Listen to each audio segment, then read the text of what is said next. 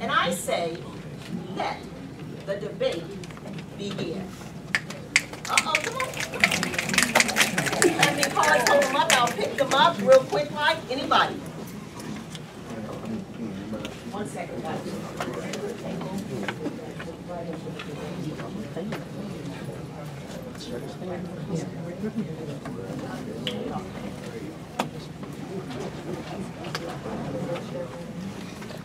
At this time, we're going to start. I decided to do everything in ABC order.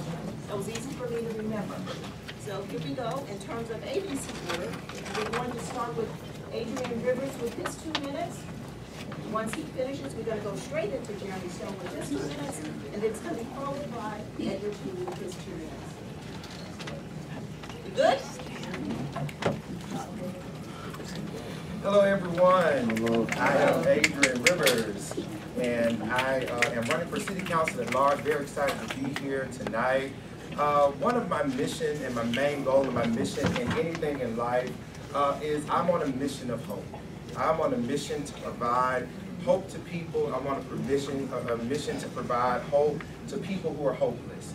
HOPE is an acronym for help, opportunity, partnership, and when you put those 3 things together, everyone wins.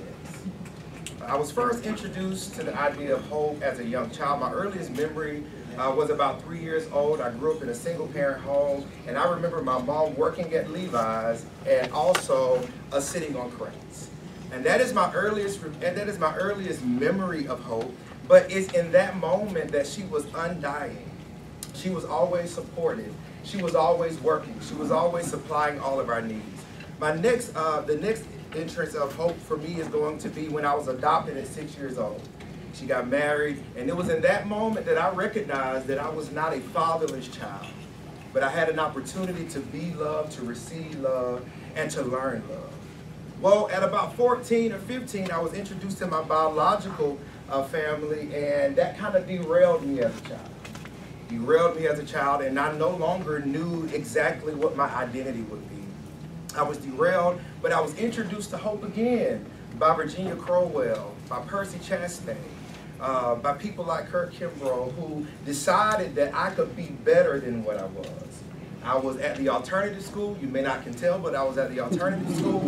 And at the alternative school is where I learned how to be productive. So just because a kid is at the alternative school doesn't mean that they can't be productive.